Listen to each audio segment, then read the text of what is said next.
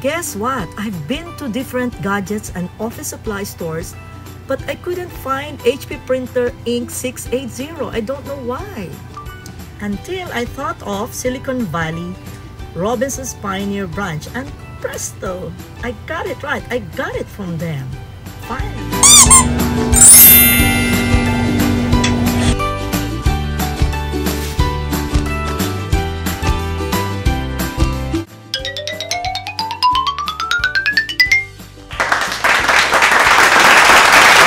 Okay, Kat, thank you for granting me my request to interview you. And Kimi here. Okay, Kimi, your name sounds like a Korean name, right? Anyways, I just want to ask, why do you think your customers, your regular customers, keep coming back in this branch? Una ma'am kasi since na we are multi-brand, so karamihan sa mga hinahanap ni customer like mga accessories, laptops, gadgets, kompleto po kami. Then if ever din kasi na wala kaming stock, so ina-assist talaga namin si client na ma-serve yung needs niya, kumbaga kahit kumuha kami sa ibang branches. Then yun ma'am, we assure na we have a good customer service. Then hindi lang kasi yan ma'am, kumbaga isa rin kasi sa pinifriend namin yung mga client. Kumbaga para balik-balikan kami. Then yung satisfied kasi ni client kapag pumunta sa amin, hindi lang siya yung bibili. Kapag satisfied siya sa service na binibigay po namin, nire-refer niya po kami sa mga friends. Correct. I agree. Yes ma'am. Tsaka ang like ko din ma'am sa isa rin po kasi sa tech namin is kumbaga hindi lang basta bibili si client. Kumbaga i-share lang din natin si client ng knowledge about the item po. Kumbaga hindi man siya bumili ngayon, assist natin siya. Kumbaga at least magkakaroon siya ng idea. Yes po. In the future, maisipan niya na, ito yung nirecommend sa akin ng ganitong store. You know what? I can attest to that because there's really a scarcity of the ink 680 of HP, and this is the only branch where I found that the ink for HP 680. Okay, thank you. Thank you. Sa ulitin ma'am. Okay.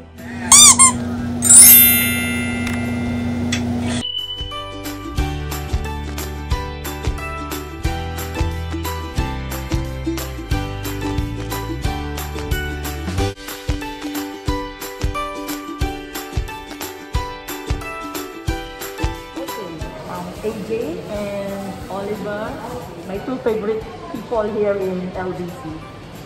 Being one of your regular customers, why do you think regular customers like me keep coming back in this LBC branch? What do you think is your secret that makes your customer keep coming back here? Ma'am, hinihigitan pa namin yung expectation ni customer sa amin pagdating sa customer service. Yeah, I can attest to that. How about AJ? Do you have anything to add? Yung sabi ni Oliver, be assured na mataas yung expectation na bibigay namin sa customer. Kaya binabalik-balikan kami rin. Talagang todo effort kami sa mga customer namin. What do you mean by effort sa customer? Customer service? Customer service, tsaka talagang ginagalingan namin. Talagang tinotodo namin. Kapag nandiyan na si customer, tinotodo na namin. Tinitiyak namin na babalik talaga si customer sa gagawin namin. How about you, AJ? What do you think is the secret? Secret na namin dyan, ma'am. Hindi namin hinahayaan umalis si customer ng malungkot. Okay. Kaya binabalik-balikan talaga yung rapport branch.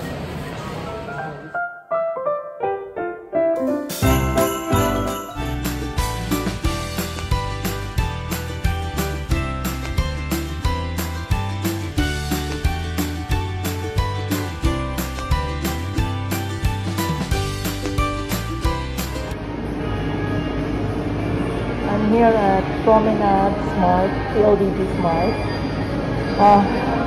My favorite branch today for PLDT.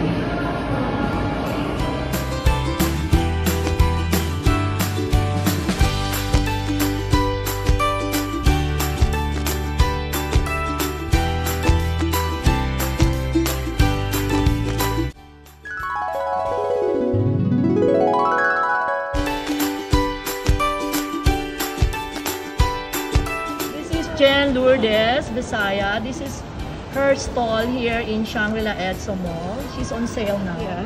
She's the pretty lady there. That's Jen. Say hello, Jen. Hi Mark. Welcome to our exhibit.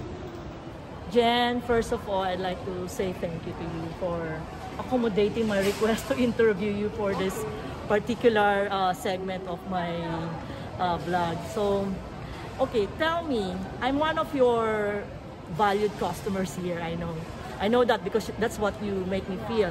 Okay, so tell me, what is the unique quality of your products and services that makes your clients come back to you? You're asking me of The unique quality. the unique quality of Why your customers go back? one of the factors that customers go back and we create valued customers here in Shangri-La is the quality, the elegance, the designs, the unique designs that we have, and then the honesty that we live by saying honest answers like how many carats, is it 18K, 14K, 24K, because it has variants. Okay, so, and the friendly approach, I think, yes. And we value them all. We give them the attention, and we get their contact numbers so that we can update them whenever we have bazaars like this again. So it's by making them feel that they're important. We give due attention to their questions or queries regarding our products. Yes, I think that's one of the factors.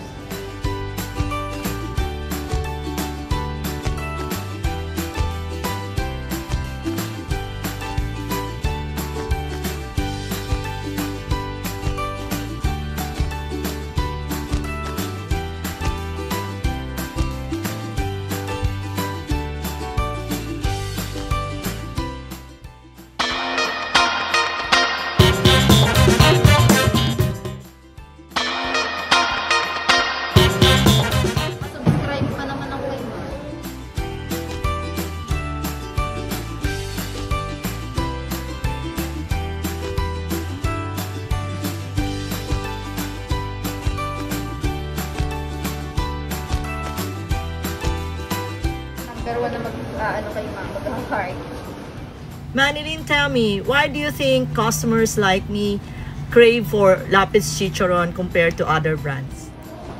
Okay. Yung quality po ma'am ng pork namin, imported po siya. At saka yun po yung binabalik-balikan ng customer namin. Service po.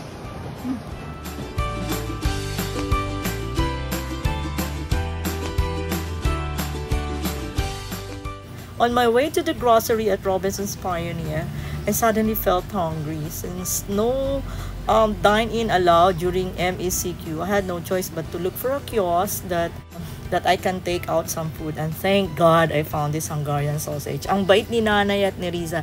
They made me sit down pa in their spare stool. Thank you, Nanay and Riza, again. Mariel, are you a regular customer here at Hungarian sausage? Ni Nanay? What do you like here? What do you usually order? Somai. Somai. I like somai. Okay. It's nice. Thank you, Thank you for granting my request to interview you. Thank you. Okay. Hi, Nanay. Hi, ma'am. Okay. Why do you think people keep coming back to your kiosk? Anong masarap dito? Ma'am, actually, binabalik-balikan dito lahat ng mga customers namin dahilan po dun sa product namin, ma'am. Ano yung product na yun? Ang product po namin, ma'am, ay David's Tea House product. Yan. Okay. And then yung Hungarian sausage. Ito. Hungarian sausage namin, ma'am, binabalik-balikan Yeah. din. Which I tried, actually. Yes, ma'am. I did try it, di ba? Masarap siya. And what else? Siyempre yung, yung service. Isa din po, ma'am. Kasi Friendly friendly kayo. kami. Okay. Riza, say hello. Riza. Hello po. Okay. Thank you. Thank you, Thank you, Mama. ma'am. Thank you, Nanay.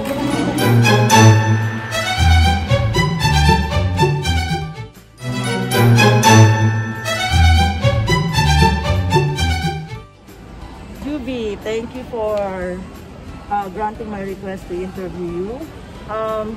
Joy was actually the first who attended to me when I came across Frutas by accident, and then I like the taste of your product. Okay, so now that makes me curious. What is it with Frutas that makes your customer go back to your kiosk?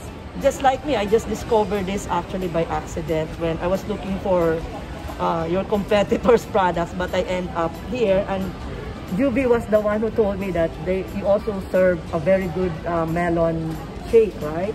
And I tried it and I liked it. So what do you think is the quality of Frutas that makes your customer come back here in Green Hills? We make sure always quality, fresh fruits, and our product is always affordable. Then we treat our customer friendly. Our crew is so friendly to our customer. Sa tingin ko po kaya bumabalik yung mga customers namin dito is firstly, reasonable po yung price namin besides sa fresh fruits po talaga yung ginagamit. As the motto says of the company, fresh from farm to cup.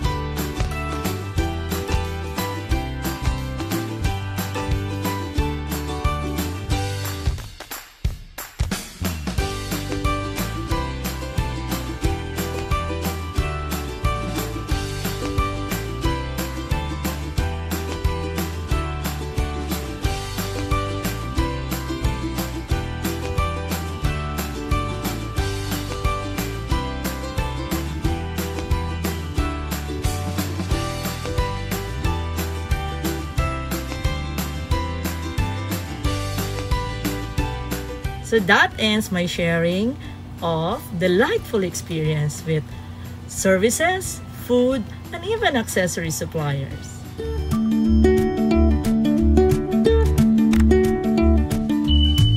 Thank you for watching Open Book with Marky Ma. See you in my next episode. Bye for now. Keep safe.